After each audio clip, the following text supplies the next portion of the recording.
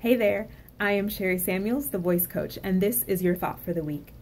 Have you ever had one of those situations where you were excited about something and you were like, oh, I'm going after this, whether it's a job or, a new opportunity, a relationship, whatever. I'm going after this and I'm excited about it.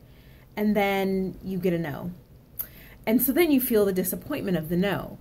But what if you decided that that no wasn't just a no and it's done, but what if you decided that it was a not yet? There was a project that I was working on for several months actually, and it was something that I really want, but I got a no. I sent the email and I was excited about it and I'm like, what are they gonna say?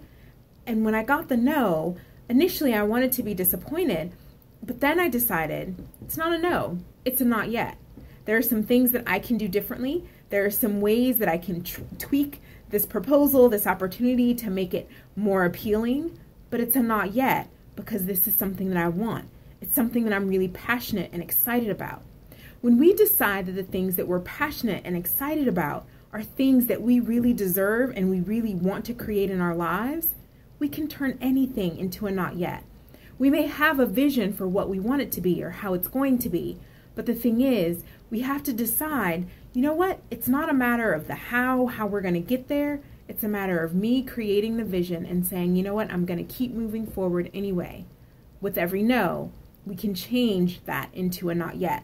We can make it our own. I hope you have a great week, and I hope you're turning things this week that you may want that feel like no's into not yets. Because guess what? You can create whatever you want in your life.